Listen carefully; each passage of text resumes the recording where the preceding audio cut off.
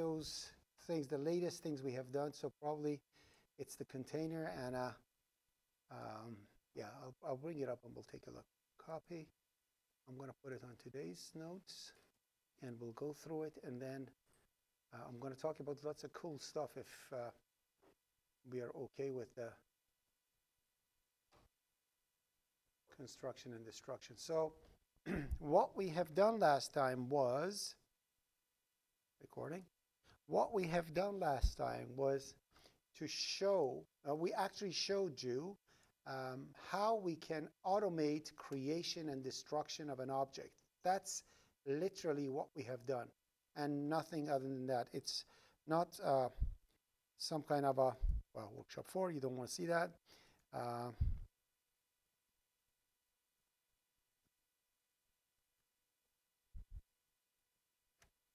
Yeah, so what we did, we created a couple of few procedures, and we said, be careful, the things you see over here, they are not functions.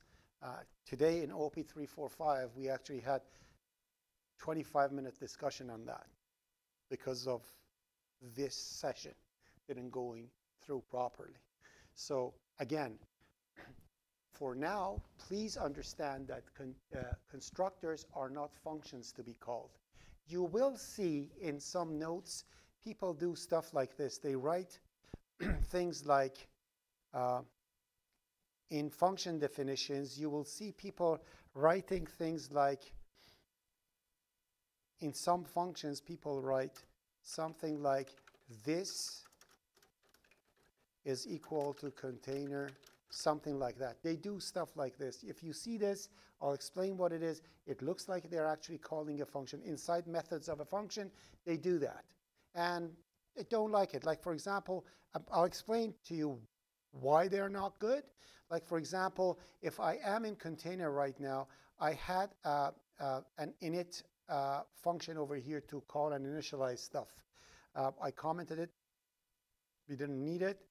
Because we added the default values over here, and we mentioned that when actually an object is created, if you put initial values up there, those initial values are set first, and then construction actions are going to come to play. Are we okay down to this point? Okay. So we remove the init thingy. And so, for example, right now, if I am in this container at this point, you will see like the one that actually sets the content and volume and so on and so forth, okay? If I actually go to here, let me see how we coded that. So we said over here, set content, amount, and volume. We did it like this. Just imagine instead of doing something like this, you will see at some places they do this.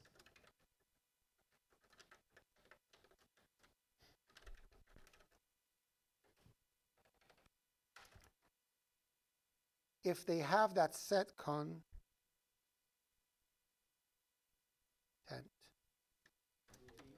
okay, and they write this. They write, for example,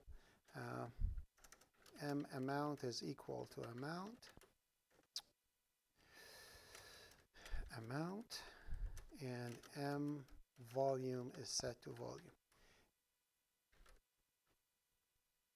You see code like this.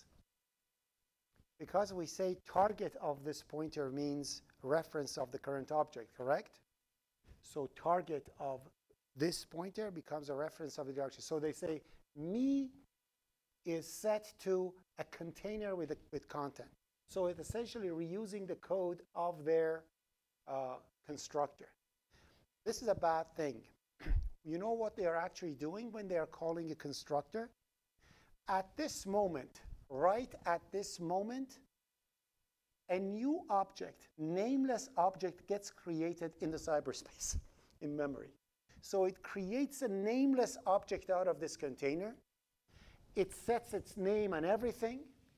Then it does a blind copy from the content of that to the current object.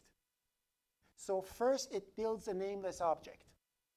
It copies everything from that one to this one, and then it continues with everything, right?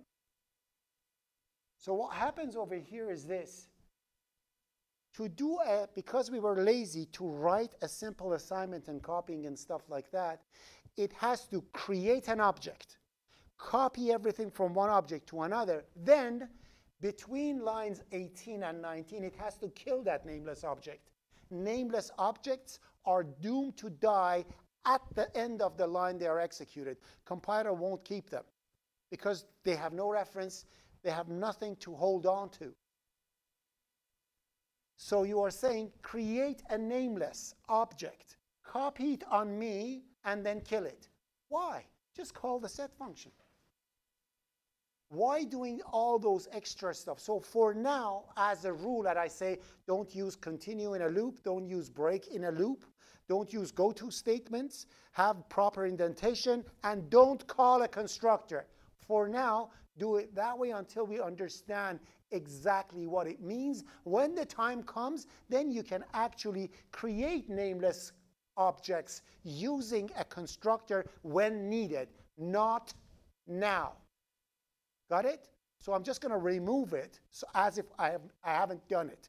And I don't want you to do it because for some reason, when you are copying your assignment from some obscure assignment that was done 3 semesters ago and somebody did it this, still you're going to do that for me. Please don't. Okay? I explicitly am telling you, don't do it. It's not good for your health, and I'll be very disappointed if I see that. Okay? Questions down to here. Suggestions? Objections? Are we good? We're okay? All right. Another way of initializing members of member variables or attributes. We have another way of initializing member variables or attributes. Right now, I initialize them all to 0, right? Okay. Let's say I didn't do that. Let's say I don't have the initialization, for example, for the amount and this one and this one. And I do not have an init function either. How can I set them up before anything happens, before my constructor starts running? You have a space in your C++ code, not in a place you are creating. You have a space that I call it initialization area. If you Google initialization area, there is no such thing. I just call it like that because it makes sense and students understand it properly, but later on, you'll know what I mean. Okay? So initialization area is the space between the parentheses of the constructor and the open curly bracket of its scope. This is the place. This is the place you can initialize anything container owns before the code is executed. How do you do that? You simply put a column over here, and you put the name of the thing. So I want to set the volume.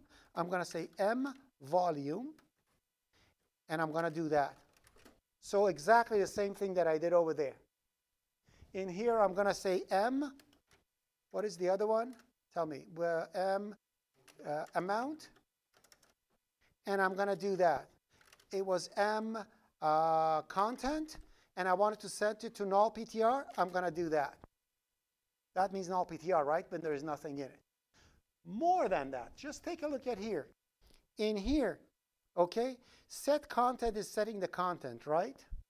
I'm just going to change the code for you to see what I am doing.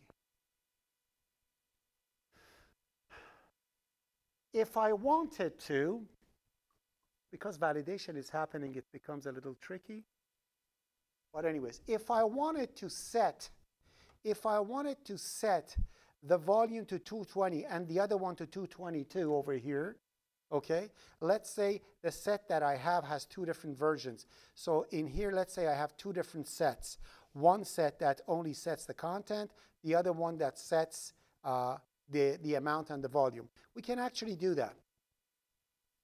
So if I had something like that, I wanted to set the volume and the amount over here to 220. If I wanted to do that, I could simply do this. In here again, put M volume, and put here 220. Again, you know that you can do it like this too, right? Potatoes, potatoes, the same thing. The universal way or regular way, it doesn't make any difference. So I'm going to put one like this and the other one like that. So I can say over here, M value or amount. And in here, I'm going to put 220. There is one thing that you need to know that sophisticated compilers are going to warn you, because these are very low-level type of setting. You have to make sure that the order of these match the order of what you have. You have amount, volume, content. In here, it should be amount, volume, content. So that's wrong. In here, it might not give you a warning. Just 2 seconds. In here, it might not give you a warning. But if you go on GNU compiler on Linux, it's going to tell you the order of initialization is wrong. So I need to do this. I need to bring this over here. Oh, not like there. Sorry. Amount, volume, and content. And in here, it's going to be amount, volume. And I want to set the content too. So in here, I'm going to say content. Just for the heck of it, I'm going to say null PTR over here so you know. OK? So now it's going to initialize everything to those values before this is called. I know it's redundant, but I'm just teaching. OK? Now, in here, in this constructor, you want to set the amount and volume and do whatever. This set is an intelligent set. It actually sets things properly. It actually, if the amount is greater than volume, is going to do something for you, right?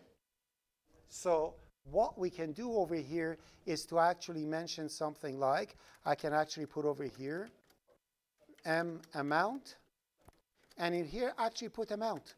The argument that is coming from there, that is acceptable too, so it's going to put it over there. I can actually say over here M volume, and put that value over there. Where is it? Volume.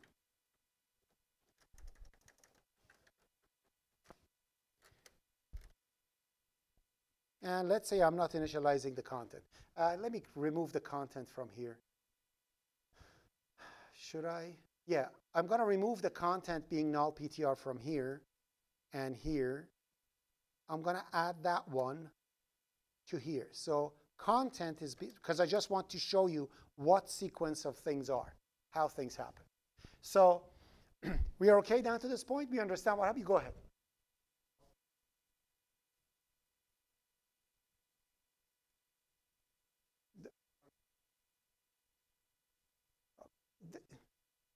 Line number 10.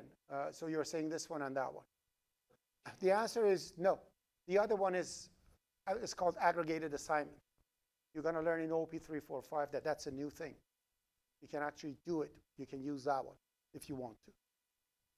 So it's for initialization, instead of parentheses, you can use that. There's no problem with it. I would start using it little by little, because that's a new version of C++. It's a new thing. For reasons that is too rich for our blood, I cannot tell you what the differences are. When you come to 3, 4, 5, I explain. OK? But it's good. Anything that you know, you can use. For initialization, you can use. You want to set an integer to 25, instead of writing equal to 25, open a curly bracket, put 25 in it. You want to set an array, don't put an assignment. Open a curly bracket and put the number of elements in there. Same. You want to set all the elements to 0, just open a curly bracket and close it. It's an intelligent type of assignment. Just use it to get used to it. OK? Are we OK down to here? All right. So I love the way you do like that. It's like, yeah, I'm OK, but I'm not sure if I'm OK or not. Am I OK? So I'm just gonna create a container over here. I'm gonna say container, and I'm gonna put the one with 3 things in here. What's going on? Are we good? Everything's fine? Tell us so we can laugh too. Water.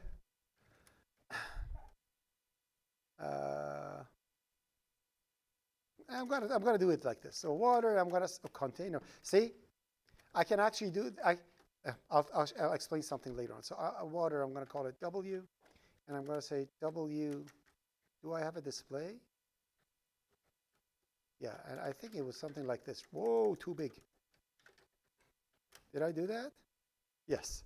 Okay, so I'm going to walk through with F11, which means I'm going to go inside and see exactly what are the sequence of things happen. So you know, first this initialization happens, that one happens, then it goes to the. So we want to learn this, okay?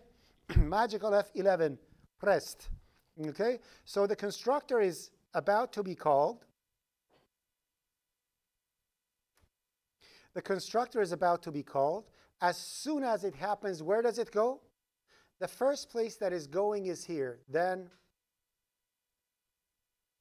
what happened? Wait.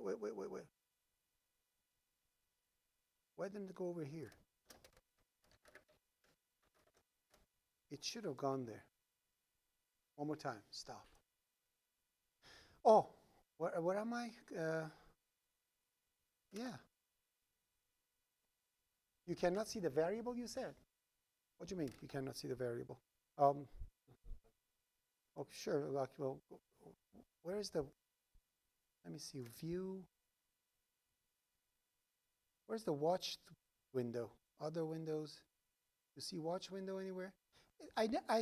These years of programming over here, I could never see how to bring up the watch window. I have to do it like this. I have to say add to watch, and then it brings it up. Where is the add to watch? Add to watch. Does it change that much? No, wait, give me a second. There should be add to watch here. Huh. Maybe it should be during execution. Which one did you say? Watch window. Do you see a watch window?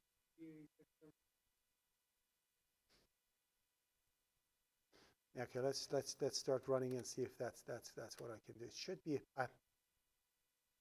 So you see that watch? I just wanted to see if I can bring it up. But anyways, I'm going to say over here this. This means the current object, right? Oh. So if you do that, then if I am inside the object, that's going to get activated. So let's bring that one over. How can I make sure that it's okay? So I'll bring that watch over there. So I press F11. I get right into here. So as you see over here, if you expand this, you see amount unable to read memory. So none of them are set yet. I press F11. And as you see, one by one they're set. The content value is null and everything. And then it goes in here. So I wanted to, a previous version of Visual Studio actually goes to the header and shows you that null is being set. It's not here. So just letting you know that gets first. Then it's going to be this. Then it's going to be the constructor. Okay? So that's the sequence of things happening. And then as you see, set is not called, but you see that amount and volume are 220. So everything is set up and initialized before this thing is called. And now it goes to set and does all the good stuff it's supposed to do. Okay? So that's that.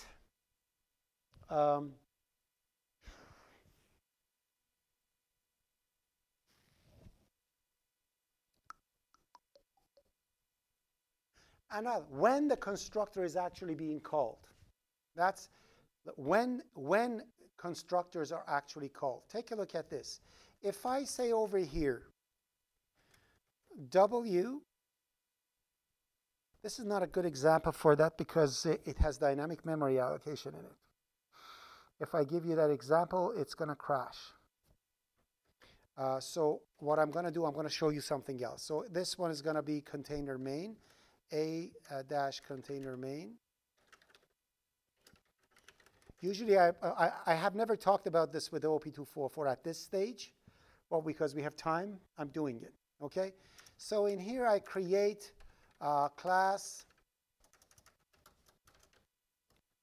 data. So I have a class called data. I usually call it a container, but that's going to get mixed with that one. So class num, I'm going to call it, something like that. Integer m value, so it's holding a value. The class is number. And I'm going to put over here public. I'm going to create a constructor for it that accepts a value. And I'm going to put an, like you do for functions, you can actually add default value for the arguments over here. So in here, I'm going to say int value set to, say, 0. And in here, I'm going to say m value is set to value, right? Now I'm going to do the display thingy, which means OStream reference display. OStream reference OSTR is set to C out. So by default, it sets it to C out, and it's constant. It's not going to change anything in here. And I'm going to say OSTR, because now OSTR is the new name for C out in the argument, right? So I can use OSTR as I'm using this. So, or let's make it even better. I'm going to say C out reference. So I can say C out reference. Because it's a new name for C out, I can just use it, right? C out reference. And in here, I'm going to say print m value. So it prints the m value. And at the end, it returns C out. So return C out reference for later things to be called. And now I'm going to create a destructor just to see what happens. So in here, num, that's the destructors. I'm going to say C out removing m value. This is how you study.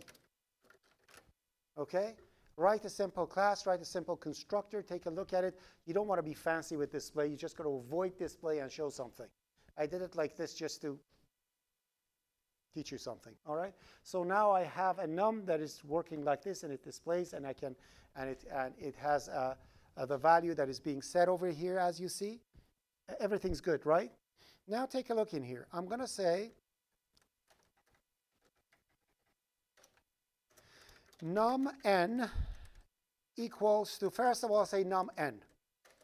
Okay? And I'm going to say n.display.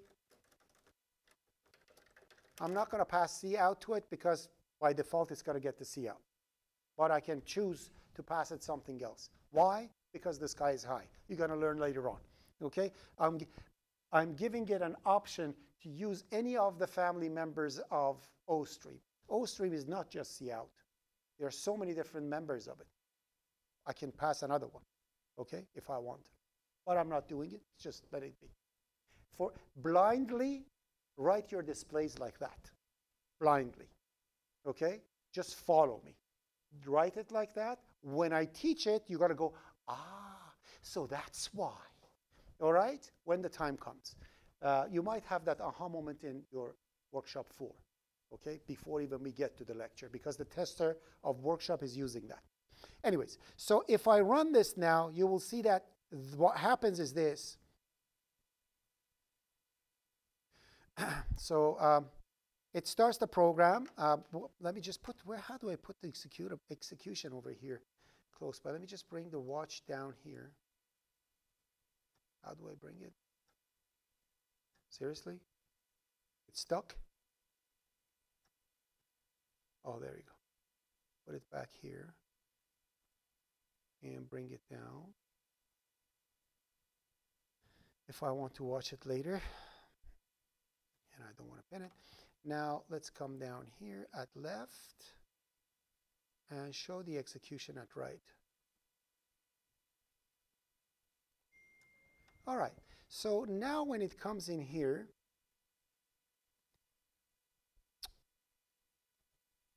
it goes to the constructor.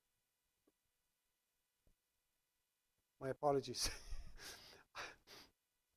I edited the wrong file. Sorry about that. So I edited the wrong file. I did this in container.cpp where it's supposed to be container main. Give me a second, let me fix it.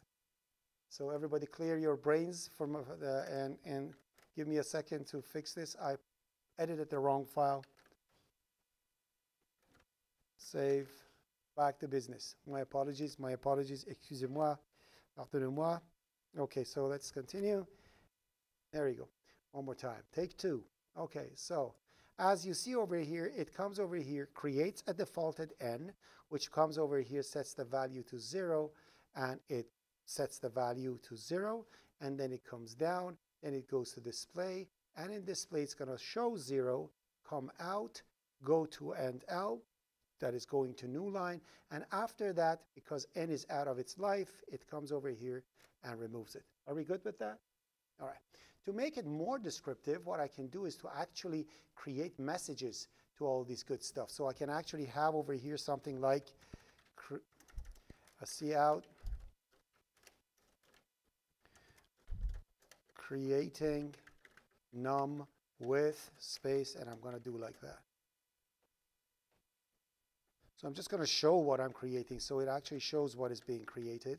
And these type of things really help to understand how programs work. So essentially it says creating num with 0, shows 0, removes 0. Are we good with that?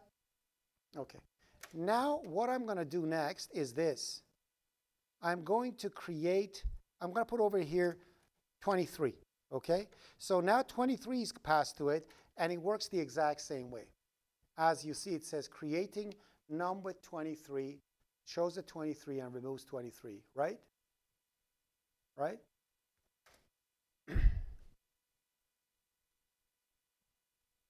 Now I'm going to do something else in here.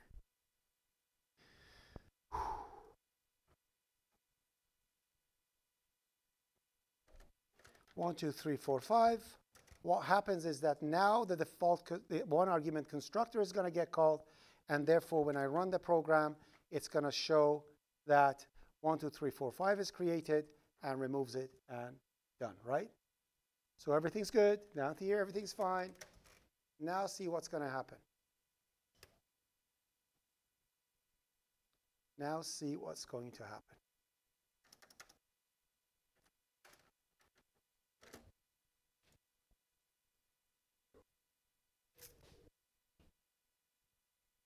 Okay, so I just brought this the assignment next line.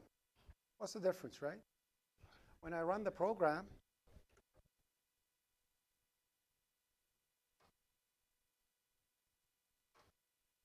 this is a what the heck moment.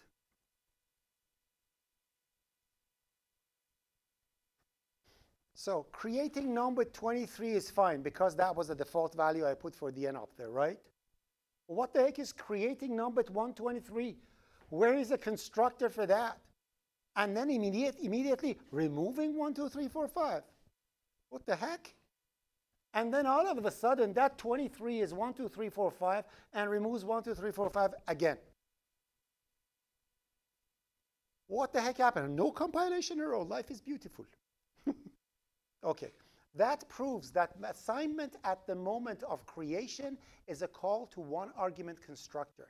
Assignment at the moment of creation is a call to one argument constructor. But at any other time, it's just an assignment operator. And when you set a double to an integer, what happens? What does the compiler do to a double? Promotes it. Wow, you should be a teacher. Promotes it. Woo! So what does it mean to promote it?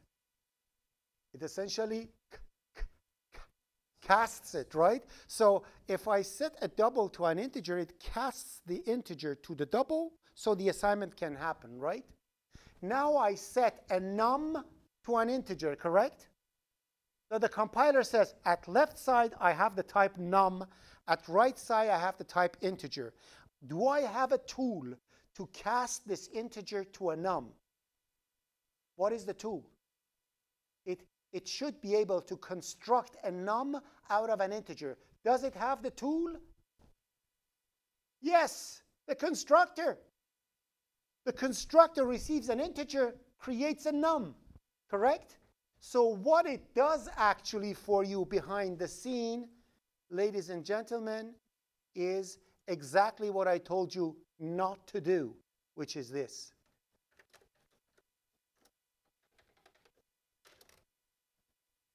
To make the assignment happen, it promotes 1, 2, 3, 4, 5 to a num,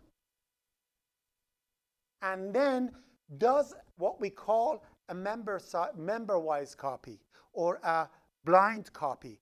It's like a Xerox copy. It puts the two things. It puts the first byte to the first byte. Second one, it doesn't care what's inside the object. I have two objects with the exact same type. It copies the guts of this one to guts of that one. Therefore, the 23 of num will be overwritten by 1, 2, 3, 4, 5 because they are exactly at the same place. They are identical objects, right? And because of that, it's written. So careful, okay? When you do assignment at any other moment than the moment of creation, it's not a constructor anymore. It first creates a temporary nameless object out of that value to try to build that thing, and then puts it over there. And it gets even further. So if I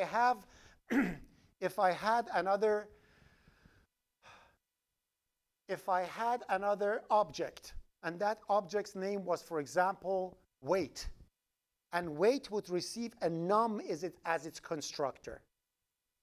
So if I had a class called weight, weight received a num in its constructor, and I set weight to integer, it will first promote the integer to a num, then it's going to promote the num to the weight, then it's going to call yours. Do the assignment.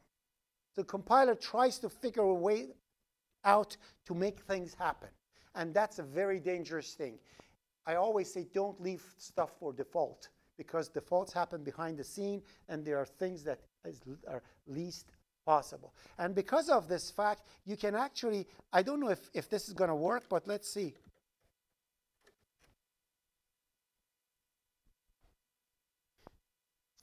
Can compiler cast the double to an integer?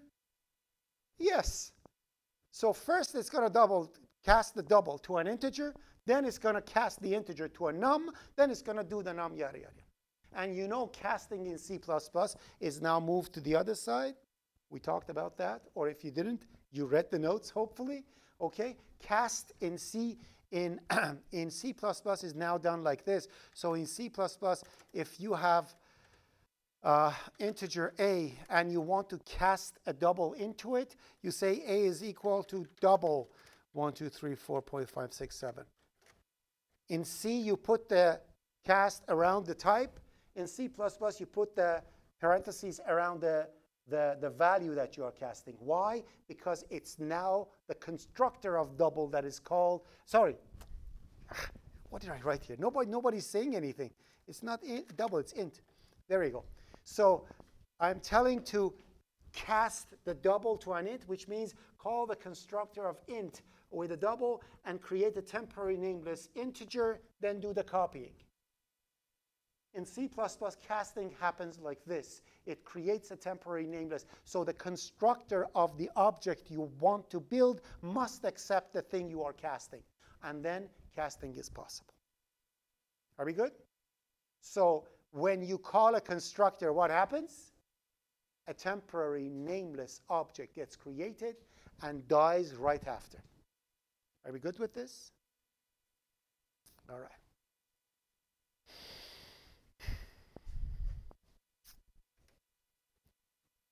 I'm going to do it like this. So in here, I'm going to say B, what do we call it? Temporary nameless objects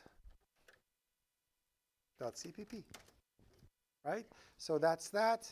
N.display, and I'm going to do another one. I'm going to say n is equal to, oh, I put it in the wrong place, but it's okay, num, and I'm going to put over here 4, 3, 2, 1, and I'm going to do a display after that, so we know they are the same.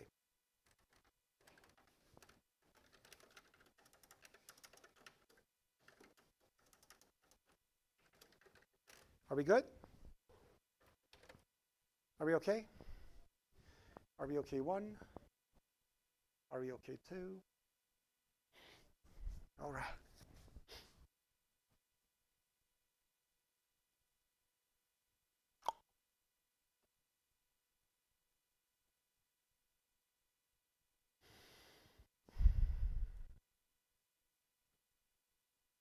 So I created a container that does amazing stuff. It adds things and as a container, it keeps track of what we have over here and all the good stuff.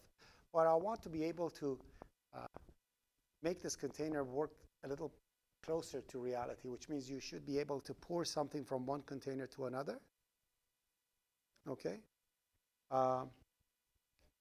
So I want to be able to say A, pour B. So B gets poured into A.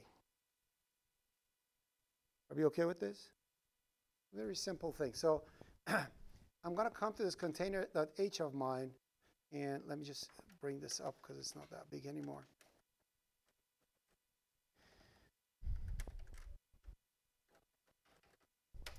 Or you know what? This container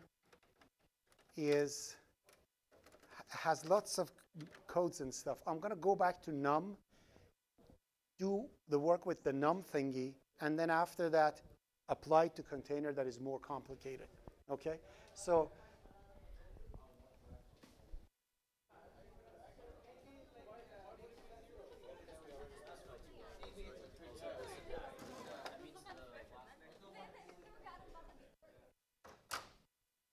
silence. All right. I get distracted like that. I'm a bad person when it comes to that. My apologies.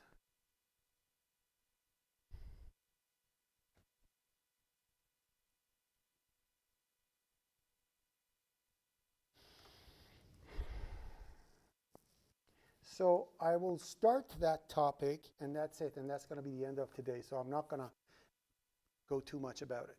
Okay? So we have a num. We just found out that if I set it like that, it's going to happen. Some crazy things going to happen like that, and I don't want that to happen. I don't want stuff happen. So instead of this, I'm going to create a set function. So I'm going to create something like void set, and in here I'm going to put integer value. Okay, and in here what I'm going to do, I'm going to say m value is set to value. Correct? So now instead of writing this assignment thingy, what I can do is to write n.set, so no constructor is called anymore. Do we understand this? So now when I run this, the result is it creates 1, 2, 3. No temporary stuff are created. I took over. Okay? Problem is that still, if they do the assignment thingy, we're going to be in trouble. Okay? Next thing I want to do, I want to add two numbers. So I'm going to write over here, I'm going to call something like void add a value. And in here, I actually can say m value plus equal value, right? I can do that. So if I want to add some value to it, and first of all, this 23 sucks. I'm going to make it 0 because usually when you create something, you want to be at 23, and it doesn't make sense. So now in here, I can actually do something like n.add. I'll go 100 or 1,000 I'm going to add to it, so I can display the two.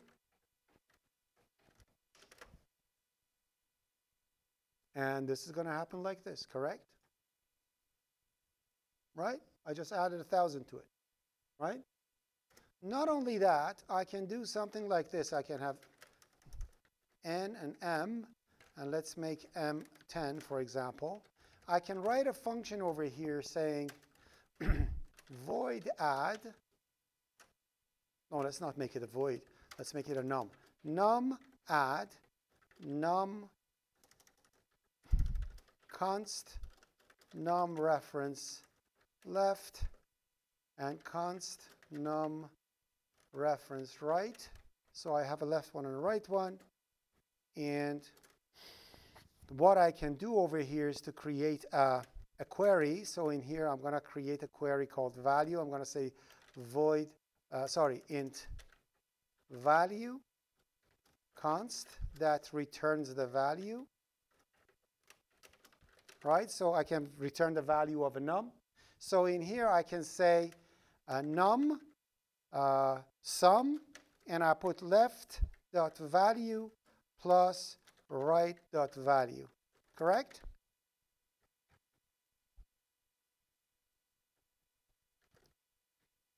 Are we good? Now I can say return sum. Are we okay with this? Are we okay? One? Yes.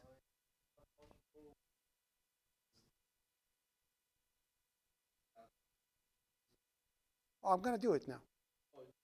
No, I'm going to do it, yeah. So I did the add. Now in here, I'm going to say, and I'm going to LM, and I'm going to create S over here, and I'm going to say S is equal to add N over here and M. And I'm going to say S.display. So the right one is 10. Let's make it, because I'm going to make these numbers smaller so so it's easier to do. So that's 10, and in here it's going to be 20, and yeah. So we set to 20, then I'll add 20 becomes 30, then I have that one. So it's good. Now when I run this, you will see that all these good stuff happen. So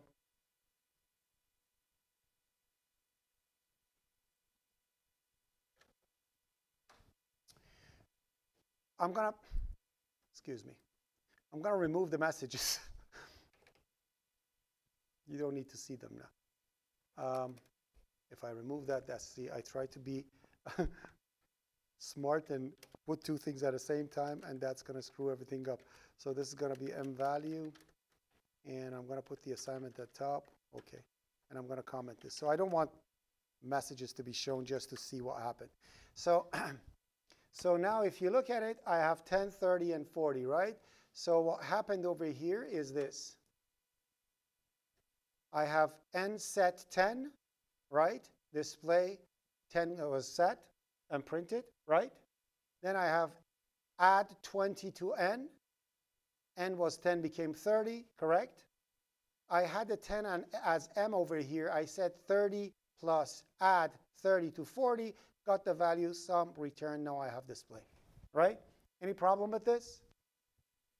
Questions down to this point? Yes.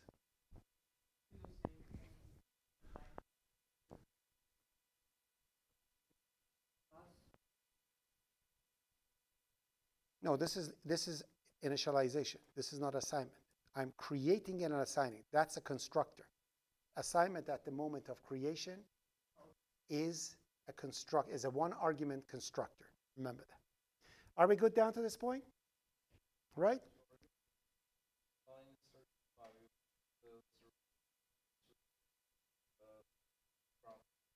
This one you're talking about?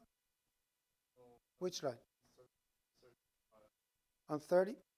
Okay. Seriously?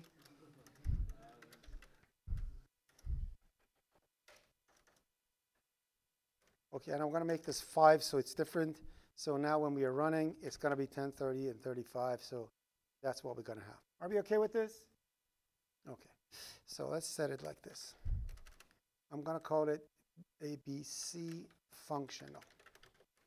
.cpp. Now see what I'm going to do over here. Please take a look. I am not changing anything. I'm just renaming functions. I'm just renaming functions. This set, I'm going to call it operator equal. Add, I'm going to call it operator plus equal. And this add, I'm going to call it operator equal plus. Got it? Okay. Why is it giving me an error in here? Oh, because operator or operator. There we go. And what did I do? What is this value? 1660. Oh, stupid compiler. All right. Are we good? So now in here, I'm just going to, so set was what? Operator equal. Right? This one was operator plus equal. I just changed the names. This one is, I cannot type, man. Operator plus. Let me fix this. right? I just renamed the functions. Did I do anything? And I run it, no difference, right? Correct? Now take a look. An operator overload can be called using its function name or the operator version, which means now I can actually do this. And in here,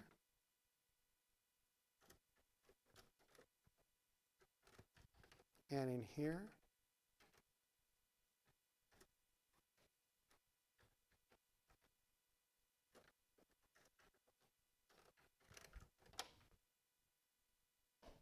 ta-da! Welcome to operator overloading. Operator overloading is nothing but a function. So when I actually run this, of course, the outcome is identical because I didn't change anything. It runs, you're going to have 10, 30, 35. But now you can actually change when plus and e, like for example, assignment used to call a constructor, right? Not anymore because you took over. So now you are saying, hey, if you can't find, see if there is a if there is one defined. If it's defined, use that one. If nothing is there, then do. So what happens is that when I do F11 over here, take a look. These are constructors. We know that. We don't want to go through it. But as soon as it comes over here, it wants to cast n to a num, says, wait, do we have an assignment operator for, overload for it? Yes. So it uses this as the argument of the operator and left one as the owner.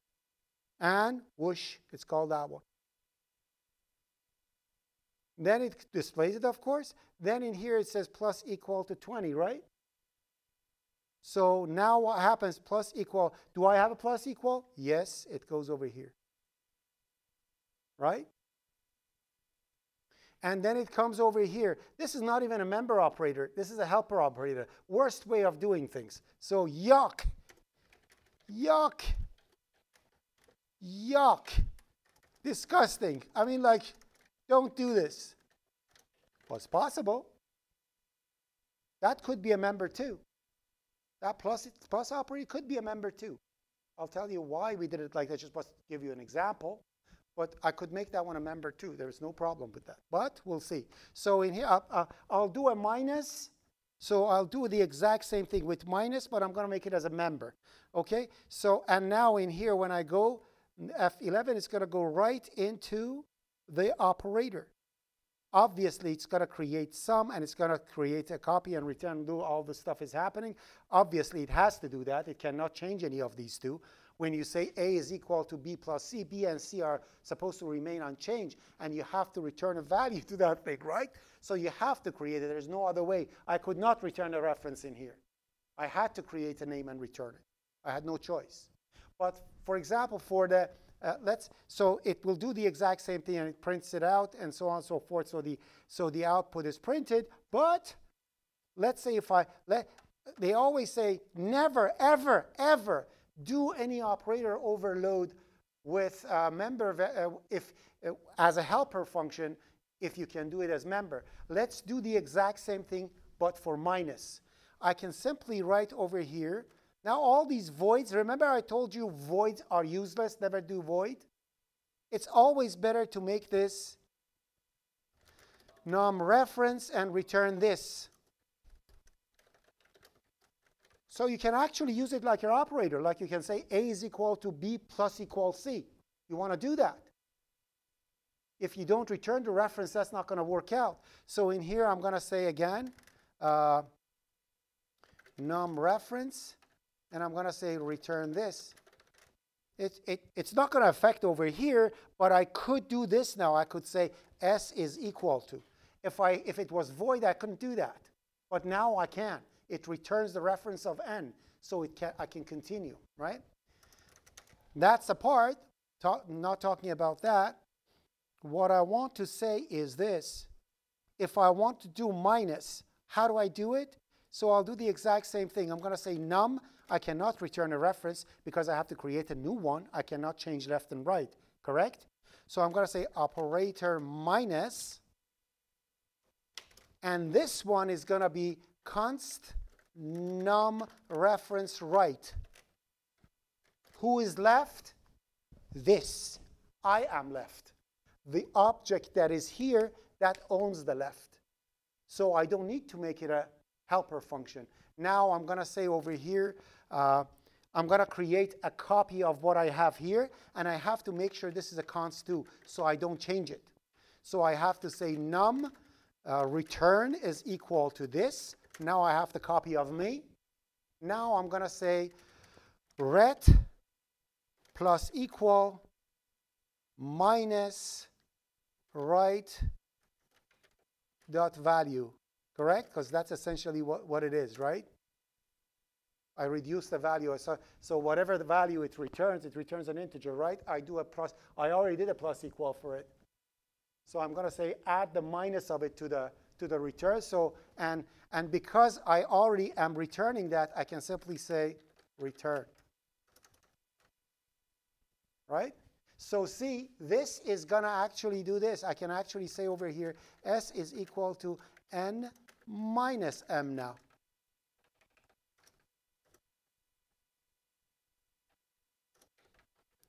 And I'll go S display. All right? And now if I run it right down to this point, when it comes right to this point, essentially, let me actually show it to you better so you don't get confused. This is essentially this. Point operator minus that receives the M. Right? And it's not going to change N. So I'm enforcing it. So again, if I run it one more time, but it could be called like this. Operator is operator. It's just a function. It means minus belongs to N, and it's M. So now if I actually run it right down to this point and stop, it goes in here. Right is M. Oh, let me get into it. Right is the one that has 5, and ret becomes a copy of the current one. So now ret will have 30. And now I say ret plus equal minus value. So the plus equal of ret is called, goes over there. Whoa. So it returns the value, that is 5. And then it passes that value to this value, which becomes minus 5. Minus 5 will be added to 30. Returns that one, and returns the reference of ret, and destroys that thing that we didn't need. And the value, the operation is done. Now it reduced that one by 5. Okay? This is just a preview. We're going to go through a whole thing again. This is not this week's lecture. It's next week's lecture, right? So the battery is low. Somebody's to your rescue. How much do I have? 6 minutes remaining. I'm going to go until it dies. Okay, so should I? Is it enough, or should I? I don't think I should continue. Should I? Show you one more thing? Yes. How does the function of the plus work? Pardon me? Function operator plus has 2 arguments. Yes. Okay. So important question is here. It says, how does the plus work? Because it doesn't have a member, right? So operators can be either a member or a function, standalone function. Again, when I say operator equal, don't think of it as you did in IPC with pointers. Somebody told you pointers. Oh my God, pointers. It's not pointer. It's just a variable. Operators are just a function. Can you have a standalone function that receives 2 objects? Yes. So you can have a standalone operator that receives 2 operands.